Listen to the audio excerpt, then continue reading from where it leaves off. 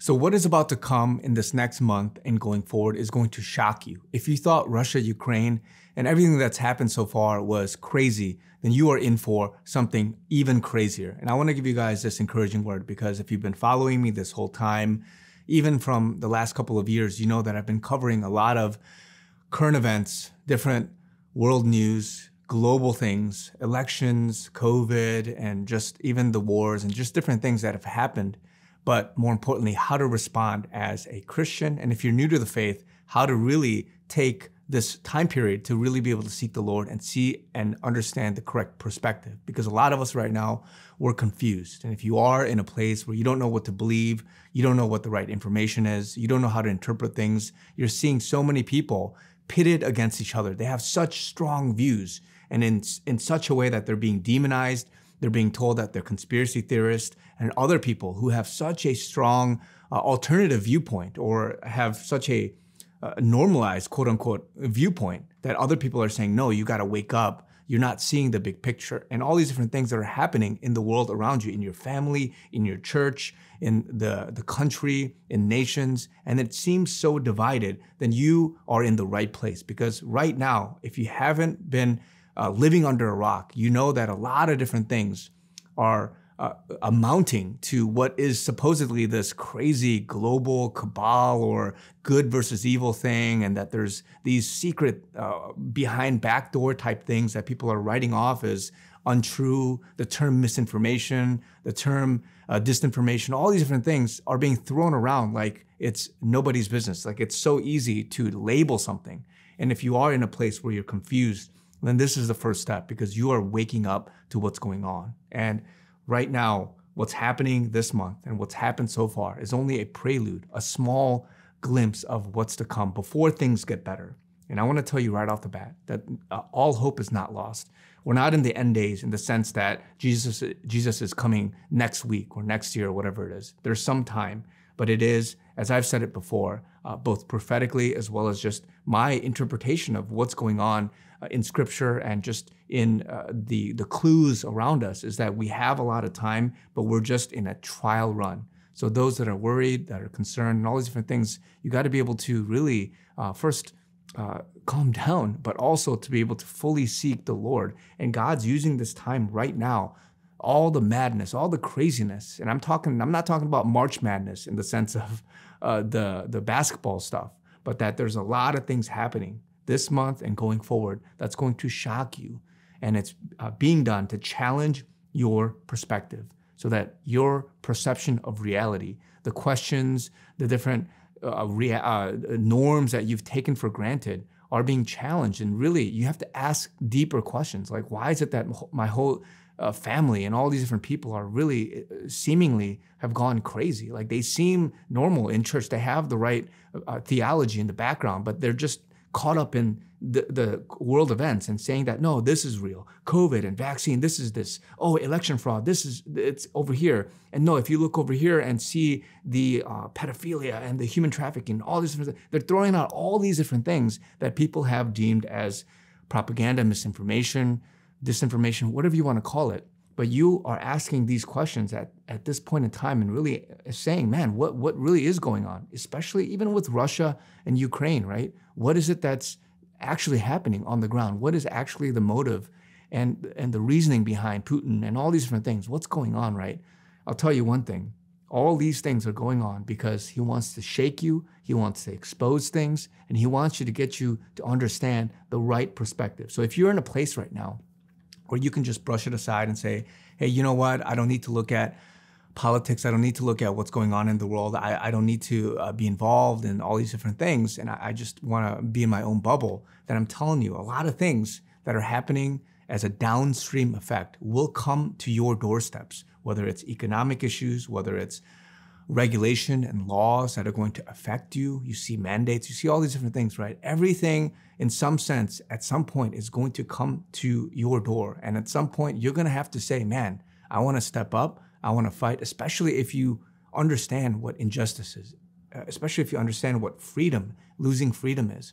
And this is the time right now, before we get into more of the end times, that God is shaking awakening and he's equipping people. So that's what's going on. There's no more can you just let things go to the wayside and just think that, I can go to Sunday service and just sing a couple songs and just do my thing, go home, have my 9-to-5 job, and that's it, right? You got to be able to wake up and think for yourself. For too long, we've been sleeping as a church, we've been lukewarm, and we've had a veil cover us to be able to properly not only understand what's going on, but to pray, to respond, to take action, and to know what that is so that you can go forth and be more effective in your ministry and what's going on. So I'm here to give encouraging words. A lot of people ask me, why don't you just stick to the gospel? Why don't you just stick to this? Yeah, there's roles and people have in that area that people are called to do. But I'm not running some church, guys. I'm not running like a full-blown church here. I have a channel. I have a certain mission, a calling. A lot of us are doing the same thing. And we are stepping up and we're trying to encourage a lot of people to understand and to question things. I'm not here to spew craziness or a conspiracy or whatever. I'm trying to help people step by step, not only fixate and live out the first and second greatest commandments of loving the Lord our God with all our heart, soul, strength, and mind, and your neighbor as yourself. But in all of that, how do you navigate what's going on around us, what's going on in the world? And so if that is something of interest to you and you don't want to be sleeping, you don't want to be confused anymore, you want peace, harmony, and all these different things, this path to get there requires that bit of ruffling feathers and discussing things. If you live in a household where you just ignore your spouse's problems, your children's problems, you don't take out the trash and you just hope that someone deals with it, and you never discuss something, then you will just be putting off all the issues and problems. And that's what's happening at the current events, the global, the higher level, the big picture level. A lot of people, they've been throwing it aside. No, I don't have an opinion about politics or Trump or Putin or all these things. No, I don't have an opinion about vaccines and COVID and all this stuff. I don't have an opinion about whatever the topic is, right? But because we've been in that mentality of thinking it's safe and we're okay just by punting it and just not thinking about it, we've gotten ourselves into trouble because we don't have enough people that are stepping up to stand for righteousness, to stand for the godly things. And that's what God wants. We're not to be just these closet Christians and just focused on evangelism. Yes, that's important. Yes, we need to preach the gospel to all nations. But remember, the body of Christ, holistically speaking, we are doing and tackling all these different things for a reason. And in the end times, it says that the saints will rise up and be fighting against the Antichrist. They will fight against laws and memorandums and mandates and unjust things. And they will have this sword to fight and to go out. We're not to be just sitting around, guys, right? And so again, everyone has a role, whether it's intercessory, whether it's speaking out, whether it's taking action locally in your body, whatever it is. But we're in a time now where God is waking people up. And so get ready, because this month, next month, and everything that's happening, it really is related. It's related to what people call digital soldiers, white hats, patriots, whatever you want to call it, people that are fighting against a global evil. And if you think that's some kind of a joke or some kind of a conspiracy theory, again, you have to be able to pray and say, Lord, open my eyes, help me to really understand, help me to have just a level of objective understanding to see where these people are coming from, right? And so that's where we are at. A lot more people are asking questions. They're not brushing things aside. They're not being told what to think and how to think. They're not being fed, spoon-fed things from the media anymore, because people are asking deeper questions, and that's where we're at. So we're in a time right now, guys, where as people are waking up, more and more are realizing and they're taking action, and it's a good time, but it's needed. It's very necessary to get through this icky period, this dirty and just this uncomfortable period, to be able to discuss, to hash things out, and then to move forward to the other side. And so you got to be very careful. I've been saying the last couple of weeks, and even before that, you have to discern very carefully. It requires great discernment to be able to understand the times that we are living in right now. And it requires a lot of encouraging words, exhortations, prophetic words, even disagreements and arguments, only to be able to come to a conclusion, right? Similar to the Bible, when they were talking about circumcision in the book of Acts, they were trying to hash it out. And that's how they got to a unified conclusion. In order to get to unity, in order to get to a place as a body of Christ where we are in a better, forward-thinking, more Christ-centered, Christ-minded, and clear, comprehensive thinking that we have to get rid of this fog and just all these disagreements and hash it out and work through it to get to the other side. And that's what's happening right now. So you're asking questions. If you're willing to seek to understand, seek to see the other person's perspective and why they're fighting for what they are, and to see when someone's saying something, just because a newscaster, just because somebody that has a title is saying, oh, no, that guy's stupid, or that guy's a crazy person, whatever it is, think for yourself. Ask the Lord, what is it that is the truth, Lord? I want to be able to really understand that. So I want to encourage some people, because right now I feel that in my spirit, there's a lot of things that are going to happen that may be even in some sense worse, right? So you got Russia, Ukraine. I feel that there's something with regards to Taiwan and China, right? And so whether it's the same thing in terms of talked about Russia and possibly a special operations mission going on to target the corrupt leaders, whether it's bioweapon labs or just the second, next worst COVID or whatever it is, right?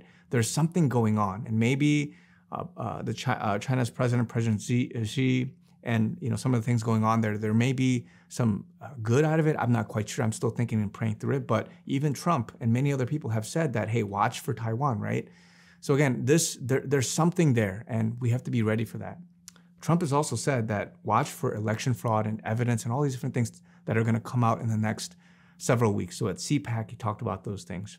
And so a lot of people are still really praying and caught up in that. There's so much more activity with Wisconsin and many places, and all these different mail-in ballot type stuff that's going on. So those things are going to be shocking. And guys, people are not stopping in talking about Trump's return and all these different things that are happening in the US, right? As well as various other places. Why is it that the mandates and different things have just suddenly dropped, and then it's been the focus of Russia? What's going on with regards to midterm elections and this time period in between? What's going on with global governments and just the different things that are happening with collusion and pitting people against each other and all these different things? These are open questions that are going to be answered. But get ready, guys, because I feel that this month and going forward, there's going to be a lot of exposure, a lot more things.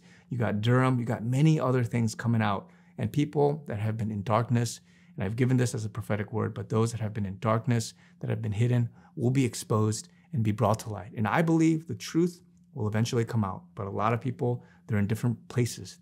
They're reaching the precipice at different times. They're reaching a point of frustration, of desiring for the truth, of being tired of all these different narratives and all these different things that they've been hearing, only to be uncomfortable, to have something deep in your spirit to think, man, something's off. Something is really wrong and off about what's going on. It just doesn't sit right with me. And so that's why people at this throughout these last couple of years and just this period of time, God is allowing to happen so that you can be questioning and then asking, so that you can get some kind of discernment, answers, knowledge. You may not get everything, but it's a time where you have to hash it out. You have to, even in some sense, argue with somebody and really rub shoulders with that person or that group or that movement, and then see what is it that's truth. And again, I'm not proposing or saying like, oh, believe this group, believe that group, believe this person, whatever. A lot of people ask me, where do you get your news? Who do you trust, and things like that. But even in the midst of that, there's a lot of people, they run a lot with the first thing they hear, and they could even be anchored on some of the wrong things. So not everybody has everything. We're all trying to figure it out, but you got to understand that there are people, they have a heart to want to be able to understand what the truth is. Like, what's really going on in Ukraine? What's really going on with the COVIDs and the vaccine? Pfizer, a lot of the tests and trials, that those documents are coming out, right? Like, what's really going on in XYZ? What's really going on with these ballots and election that everyone's talking about, that everyone's mocking and just throwing aside, right? Again, it's an information war that we're in. We are in a time where it requires careful discernment, careful consideration on who brushes somebody aside, who throws somebody under the rug, who labels somebody as stupid and weird and conspiracy or whatever it is.